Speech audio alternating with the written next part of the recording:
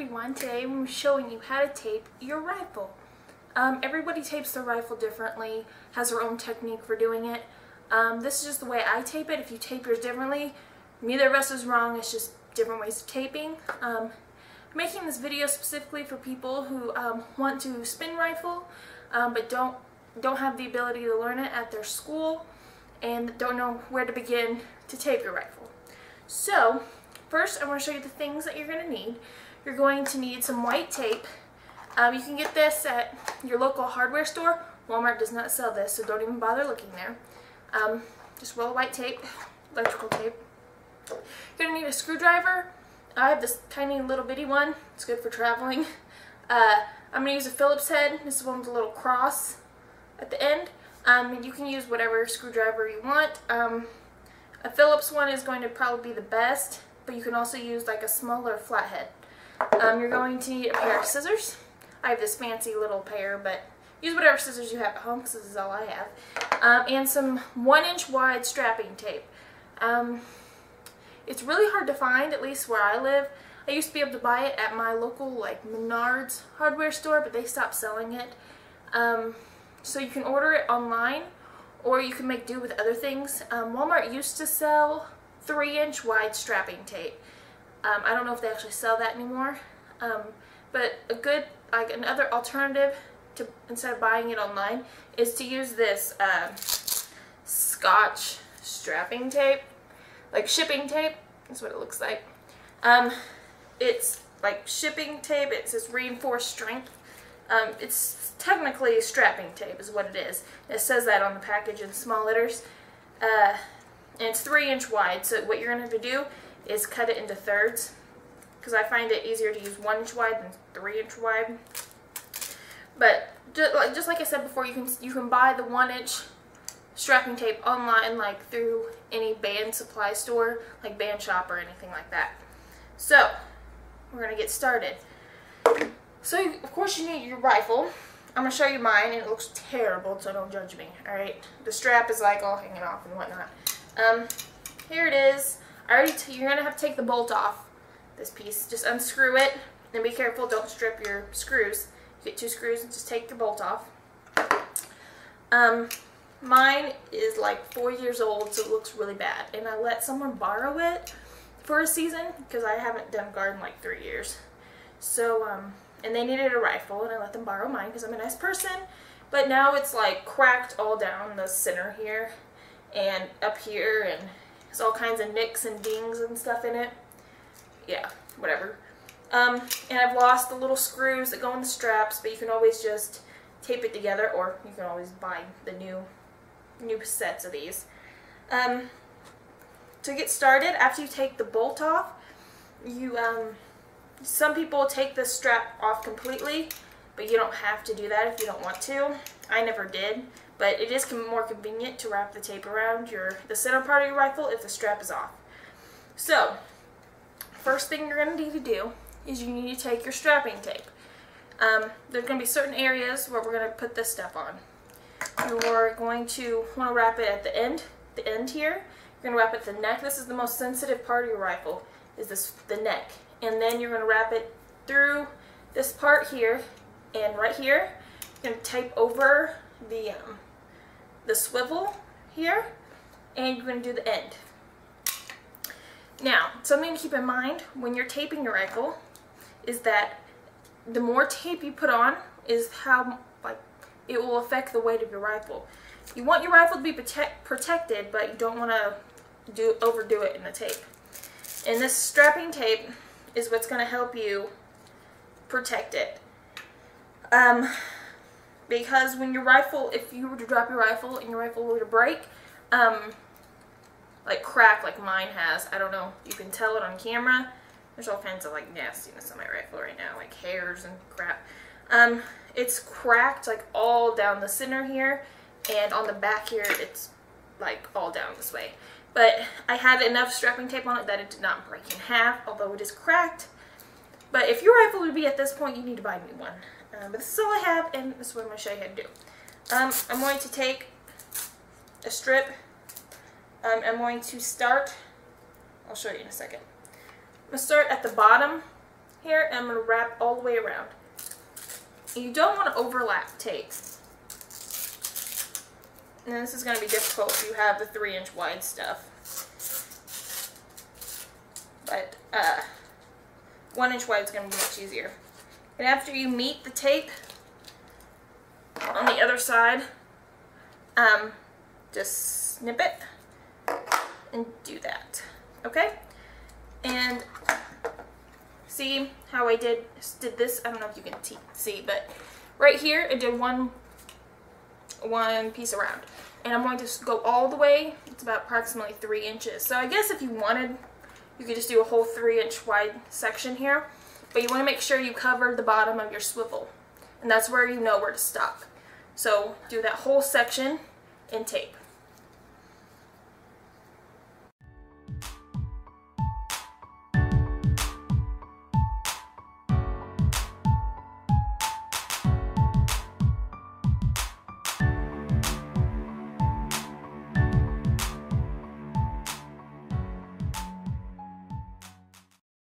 Okay, so I have the end taped in strapping tape, and it's covering the swivel.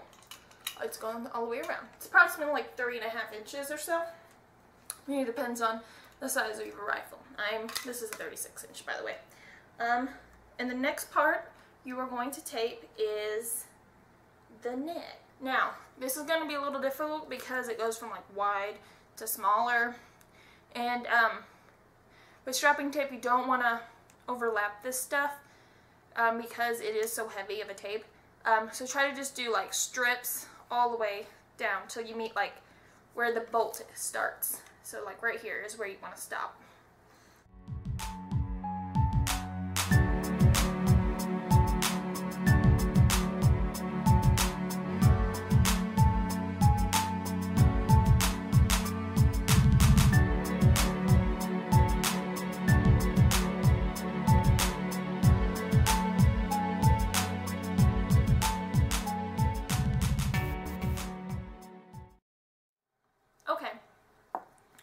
So now I have the neck taped. Disregard how gross it looks right now. When you tape this part, it's not going to be perfectly flat to the rifle. It's going to have some little bumps and kinks, okay, to it. And when you cover it with white tape, it's not going to be that big of a deal. But right here, I have taped from right here to where the bolt starts. The next part you're going to do, how I tape it, you can still see remnants of the previous strapping tape. But anyway, what I'm going to do is I'm going to take a strip. I'm going to put a strip here, here, on the other side, and on the bottom. Just a strip on each piece here.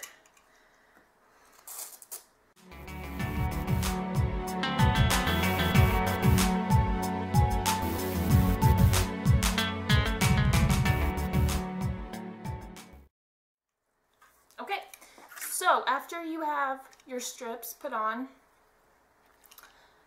don't worry about the holes where the screws go in. Your screws will go right through the tape. But here it is. When on the actual sides of the rifle, I extended the tape all the way to meet the tape where the neck is, because there's a giant crack in mine. So, yep, there's that.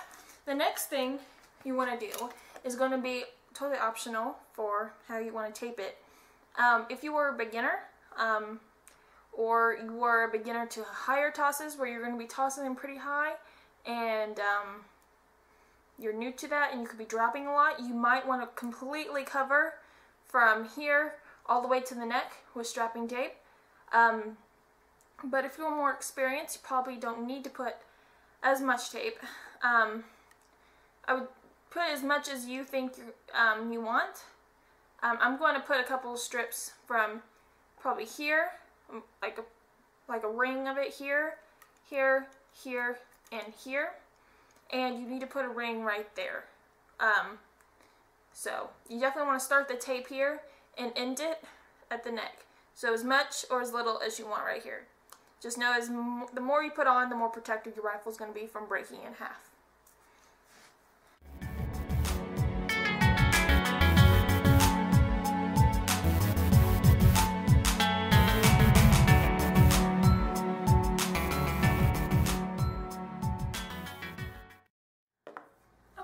so I've put the rings on, like I said. Put that much tape on, but feel free to add more if you feel like you need more protection. Alright, the next part you're going to put strapping tape is one ring right here where the swivel is.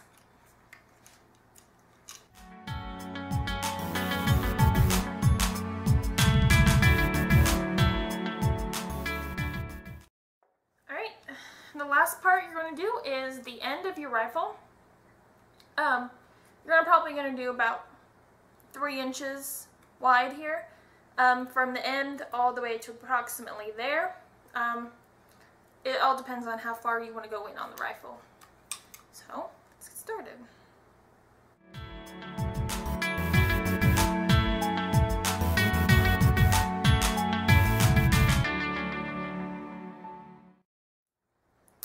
Okay, so you have your first layer of tape on your rifle. My strap's completely off, but oh well. So you take the end, the neck, the where the bolt is, over your swivel down here, and the end of your rifle. So after you've completed this, it is time for white tape. Alright, so I'll get my white tape out of here. So I have a full roll, and it will not take all this tape, but alright, so the end of your rifle. When you have a brand new rifle, you're going to have this like padding on the end. If you have an older rifle, like you've used a lot and the padding has come off, you can always replace this with like a maxi pad or something. But this is crucial to have on your rifle. You definitely want padding down here. The first thing you want to do is you're going to tape over the padding. I'm going to take strips and cover the end, like down and around like this. So it takes approximately like 2 or 3 strips to cover the end. So that's what I'm going to do. And you can cut it with scissors or you can rip it. This will rip, but I like how clean, it's cleaner edges if you just cut it. There.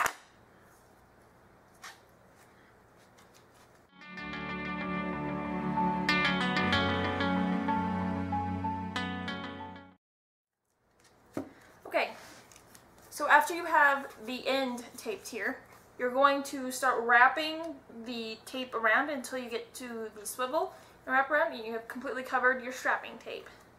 And when you do this, try to make the overlapping of your tape when you wrap it, make it very small, as small as possible, because you want the least amount of this tape on your rifle because it will add extra weight.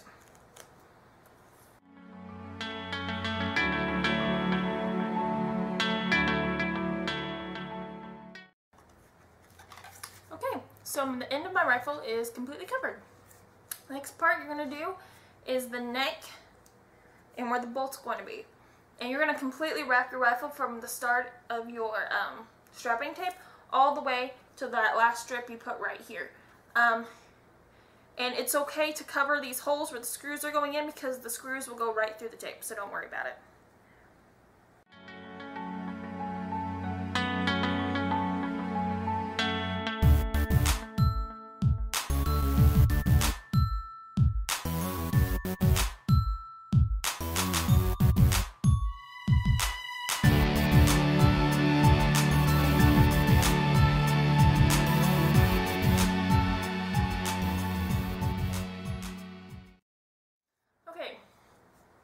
So now this whole center part is covered in tape. When you get to like this area, it's okay to overlap it a little bit more because I want to make sure this whole side is covered, and then I extended it a little further because one piece of my tape was not going to cover the strapping tape, so extended the tape a little bit further. The next part is to cover this tape that's covering the swivel.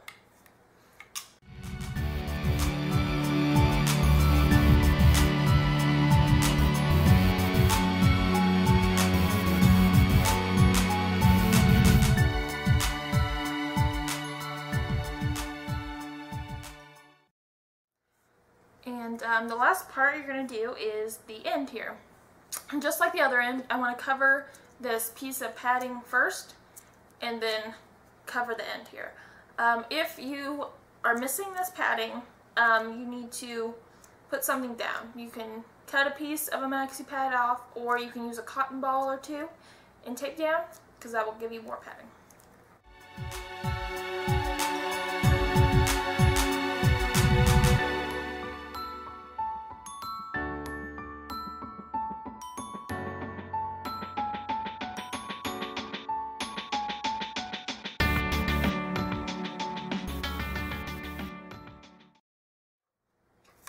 Alright, so the end of my rifle is completely covered. The next thing you want to do is put your bolt back on. So you put the screws in and tighten them down. Don't tighten one completely down, then the next completely down. Do like one some and the next, and just keep going back and forth. Alright, I have my bolt on. Next thing I need to do is put my strap back on. You might not have taken your strap off like I did, but just thread it back on here. If I could put it on the right way, that'd be cool.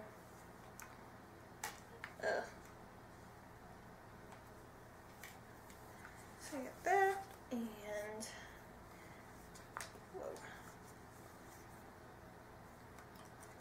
now, depending on what color your strap is going to determine what tape you use. I have a white strap, so I'm going to just use my white tape. But if you are a school that uses rifles with black straps, I would use black tape. But you're going to have these little screws on your strap that determines the length of it. You do need to cover that with tape, or if you don't, this is going to happen on the bottom of your rifle. So you need to tape that over, and I don't have those little screws anymore. I have half of one. So I'm just going to adjust the strap length to the tightness that I want. And when you're in the middle of a season and your strap starts to stretch out, because it will since it's leather, you need to adjust it, because you don't want a strap that is loose, like floppy, like this. This is bad. You want to have a little bit of a window, like when you hold your rifle upside down. That's still too loose, but I could do this. You don't need it to be completely tight, but you do need to have like approximately, like, I don't know if you see this, but that much of a window at least from the rifle to the strap. But if it's laying completely flat, you know that it is too loose.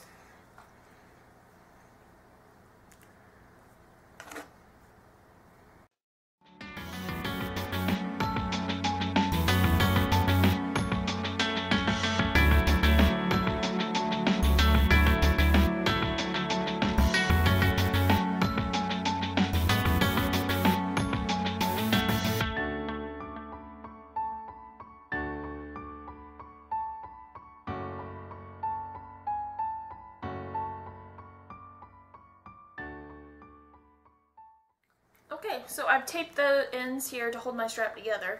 You don't have to put that much tape on like I did, but I want to make sure it didn't come apart since I don't have the little screws. So my strap is like all twisted, but it's pretty tight right now, but it will stretch out as I use it. So this is the completed rifle. Yep, like this. We would always put our names at the end here. Some people put their names like on the inside here on the strap or something, but whatever. So this is basically how you tape a rifle if you have no idea how to do it. And my battery's dying, so I'll talk to you later, guys. Bye!